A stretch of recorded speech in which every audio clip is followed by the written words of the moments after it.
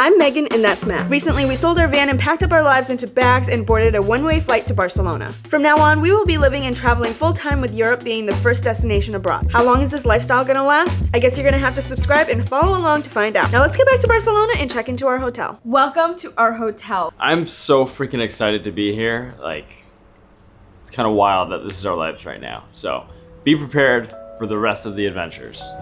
Oh wow, I almost like jumped right out. Gotta work off that jet lag. Oh, I'm quite tired. Look at this beautiful view. This is like a complete city view. We got upgraded to the 10th floor, which is the highest floor at this hotel, and this view is just incredible. It's so cool. This might actually be the nicest hotel room I've ever been in. Really? Top floor, baby.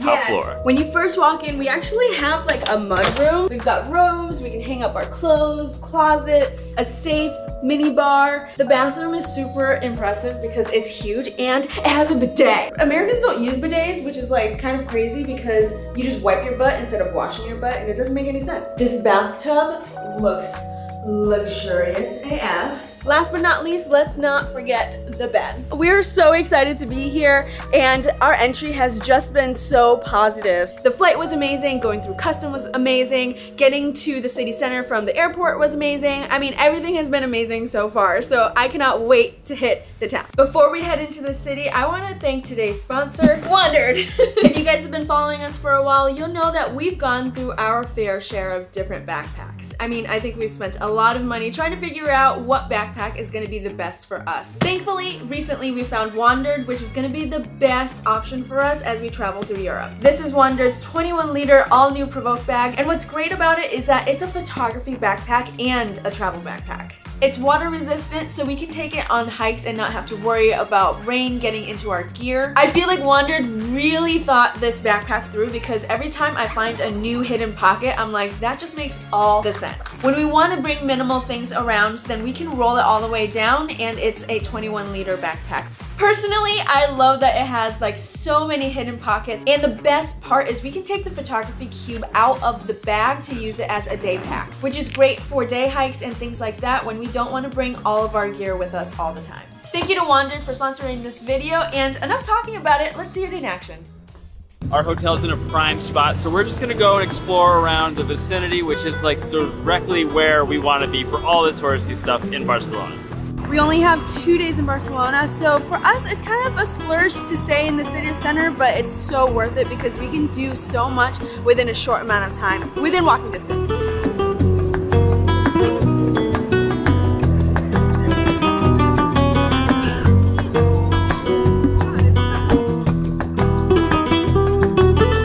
Already I'm feeling so grateful to be here, and I'm so glad we started our Europe trip in Barcelona because it is absolutely beautiful and lively. The architecture is amazing, and it's honestly such a beautiful walkable city with so much history and rich background. I'm just so excited to be here. I can't be more ecstatic.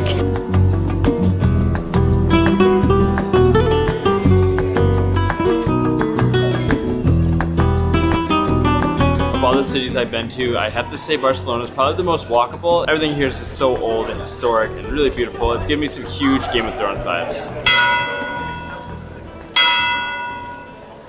We finally made it to La Rambla, and from all of our research, this is kind of the really touristy area, and we weren't planning on coming here, but since our hotel is right next to it, we figured let's take a walk down and enjoy the area.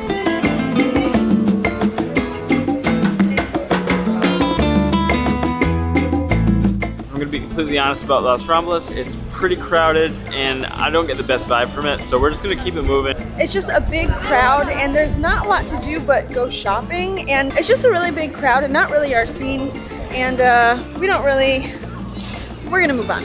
The last stop of the day, the Gothic quarter. This is the most recommended place that we should go down and just look at the architecture, so I'm really excited to see all of the beautiful buildings in the Gothic quarter.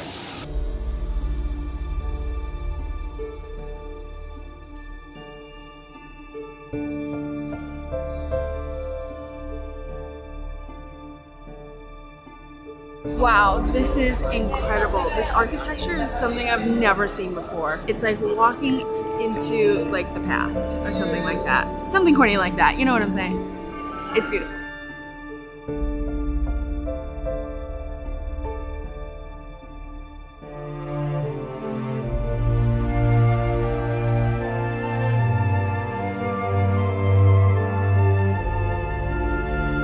Walking around Barcelona really gets me excited to go see the rest of Europe. This is so beautiful and so exciting. I cannot believe we're here. This is my first time in Europe. Right here, right behind me, is this massive cathedral called the Cathedral de Barcelona, and this Spanish architecture is really something that you have to come see for yourself. Even if you're just gonna come to Barcelona for a day or two, walk around and check it out because it's really something to see. Wow. Whoa. Whoa. Whoa is right.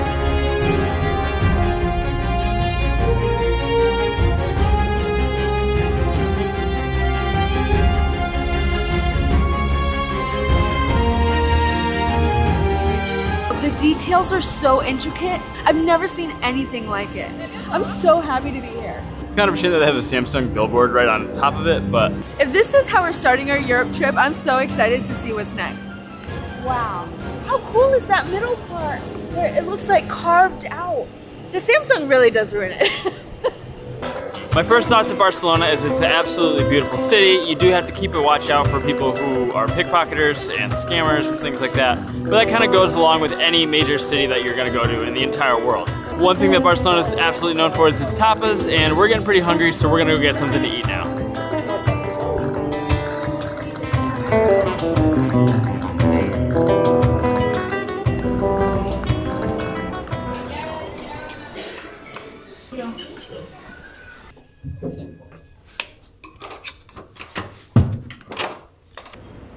Wow.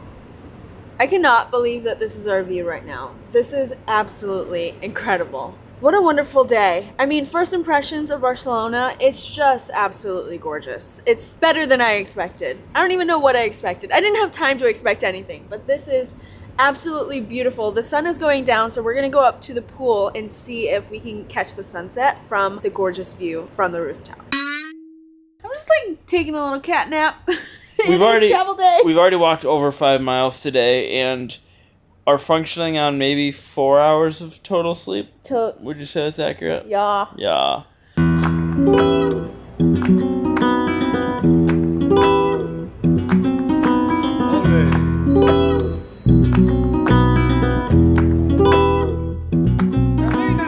Honestly, I think it's amazing that we can see Sagrada Familia from the rooftop of our hotel.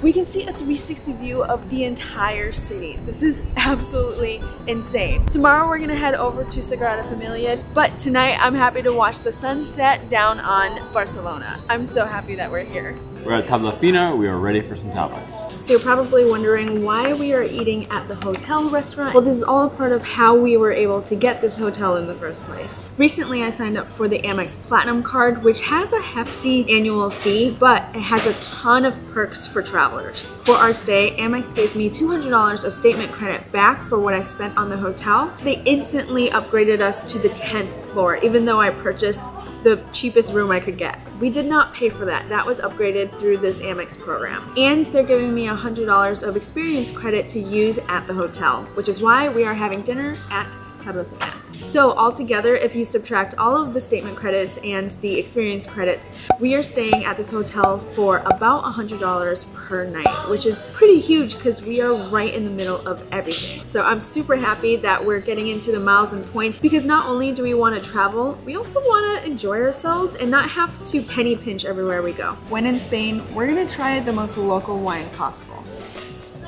Cuando en Barcelona? It's so good. This wine was recommended to us by our waitress, and it's a local wine a few meters from here. So I've made a commitment. Wherever we go, I'm gonna try the local wine. Matt, I don't know if he's gonna do it with me, but I'm gonna do it. These are the olives Cordal, and they're the biggest olives I've ever seen. That's like something I wouldn't expect from an olive, to be quite honest. It tastes like fruit. It doesn't really taste, it's still very olivey. I feel like this was like picked today. I agree. That's delicious. We've got some flatbread that's Catalan style, and she brought us over some marinated anchovies, which is something we didn't order, but she was explaining to us the difference between this type of preparation of anchovies and the vinegar one, which we ordered. So she brought us two to try. I've never had anchovies just like fresh before. It's super salty, but delicious. It's like super fishy, but the meat is like super soft. I don't know, I really like it. I'm curious to see if Matt likes it. So my first experience with anchovies was probably around my freshman year of high school, and my mom just had like a can of just canned anchovies for whatever reason. And I ate one plain and I did not like it. But I have a feeling this is gonna be a completely different thing, so let's find out. The texture is really good. It's like a nice chewy texture. I think that would go really well paired with one of these giant olives. All right, we're trying the flatbread. This is like some local bread with a little bit of tomato schmear. I'm never going back to the US. So these anchovies are the vinegar anchovies. I can see why she likes that one better. I do think this is the move right here. I love food so much. The batatas bravas. These are potatoes with a spicy sauce and a garlicky aioli sauce. So good. It's so good. I don't ever want to leave. I really can't put into words how good this restaurant is. So one of these croquettes is an Iberian ham and the other is a mushroom truffle. So we're gonna cut them in half and both give them a shot and see what we think. It's so good. Honestly, if this is how we're starting our Spain trip, I don't know what my expectations are. There's nothing at this table that I would not absolutely order again. I'm a fan.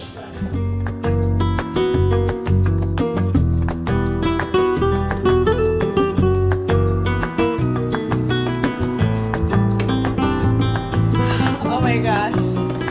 That didn't seem like a lot of food, but I am so full. Caroline, if you're watching this, thank you so much for making our first dining experience in Spain so memorable and amazing. Honestly, right now, the travel day is really hitting us, so we're gonna do some of the more touristy things tomorrow, and we'll see you then.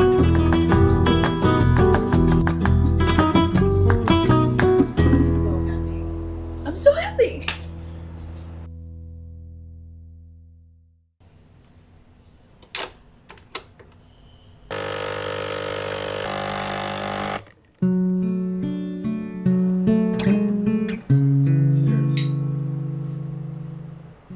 This morning I woke up feeling super grateful. This is an incredible first experience in Europe and an overall incredible experience in Barcelona. When I went to take a shower this morning, I realized that the window in there could open and we could see the most beautiful sunrise from our bathroom. So I took a shower while watching the sunrise and with a view of the Sagrada Familia. I mean, you cannot beat this experience we're having. Ooh, bird! We're so high up that we're with the birds.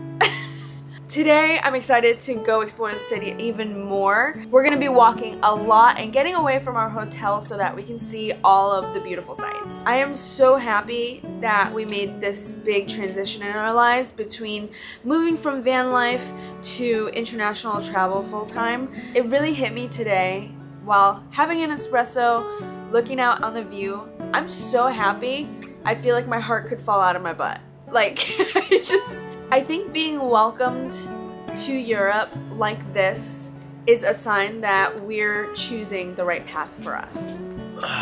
I think Barcelona is pretty damn close to perfect for our first city to visit in Europe. The weather here is amazing. It's about 20 degrees Celsius today, which I'm still trying to figure out the mental math of how to get to that. And I think it's gonna be about 72 to 75 degrees or so.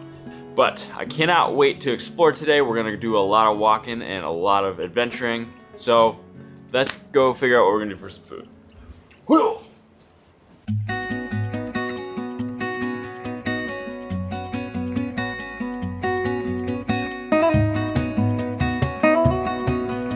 We got some enchepas, which is like a sandwich with lots of meat, and this is what Barcelona is special for, especially Spain. Just all of the cured meats. Oh my god.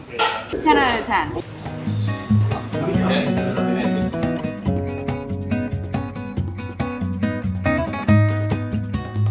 That was absolutely delicious, but we have a lot of walking to do now. We're off to La Sagrada Familia. It's amazing that this city is over 2,000 years old, maybe even older, and I mean, we're used to cities that are 200 years old. This building is the Casa Batlló Gaudi, and I'm wondering if that's where they got the term where you describe something as Gaudi, like it's kind of extravagant and over the top. because this building is definitely like that. This is an absolute monster of a church. I've never seen anything quite like it. I mean, it's one thing seeing it from far away, but it's another just being right underneath it.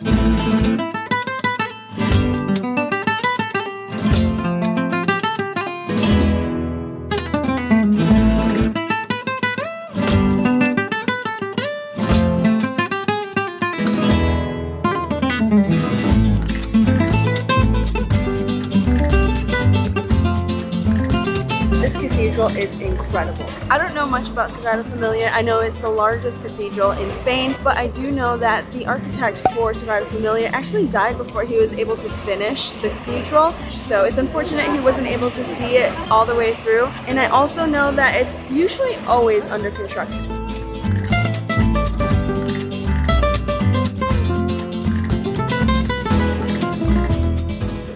Finally made it out of the Sagrada Familia area, and the crowds are insane over there.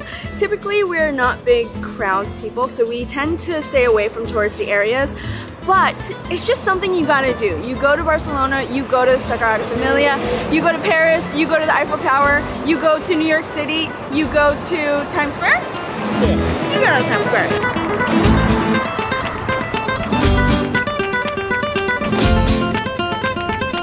Just about at Parc Guell. We just have one set of stairs and we're there. Turns out it was a pretty steady incline from the very start when we started walking from the Sagrada Familia up to Parc Guell. Guell, I'm not sure how I'm pronouncing that. Guell? Okay, Guell. Let's just say Guell. All right. Kind of wish we took the bus all the way up and then walked home, but we're already here, so let's go.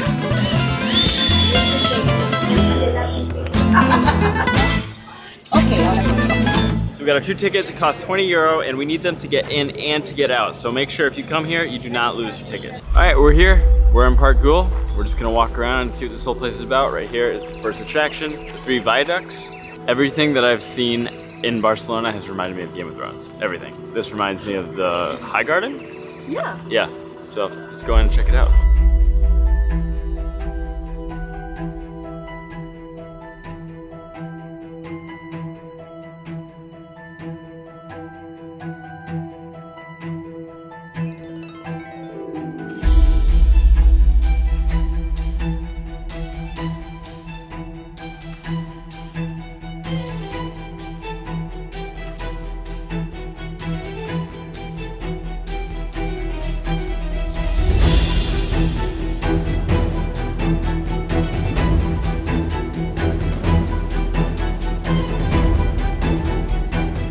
I will say, since it's the beginning of spring, it smells delicious in this park. If you are just looking for a place to get an amazing panoramic view of the city, this park is where you go. Because it's easy to get to, you can walk here, you can take a bus, and it is just a gorgeous view of the city. I personally think we could have brought more water and dressed for warmer weather, but you know, you live and you learn. This is really cool. There's this arena here overlooking the city. I wonder if they used to have like gladiator fights here. Oh, there's the colorful stuff. That house right there. That's all like the tile things that I saw that I wanted to see. The main reason I wanted to come here is because all the tiles, the entire area seating around the arena is all this like decorative tile, lots of cool designs.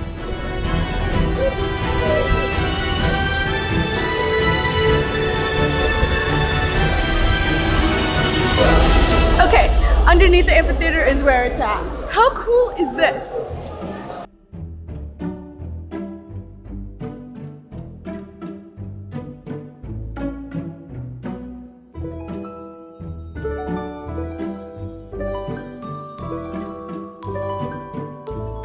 Between the views, the viaducts, and underneath the amphitheater, I think the €10 is really truly worth it. This whole thing behind me looks just like fairy tale land.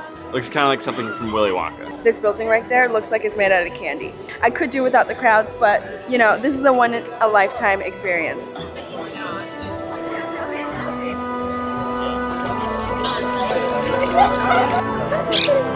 I think this area is definitely the highlight of Parc Guell. The tile work is so cool and so intricate. I just think it's a really cool experience and definitely worth the €10.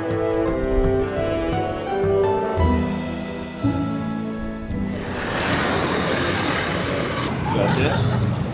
All right, we got 2 churros. We got the filled fancy ones. We didn't go for the hot chocolate one because there was no seating inside there, but we got a chocolate one and then we got a dulce de leche. After over 6 miles of walking today, these are the best treats we could ask for. My feet are killing me, so we're gonna head back to the hotel and get some rest. Woo! All right, we are back in the hotel. Man, we are tired. Megan's dying. It hurts. Whew. All right, guys, we are at about, let's see what the mileage is. We're at 7 miles for the day, and it's only 4 o'clock.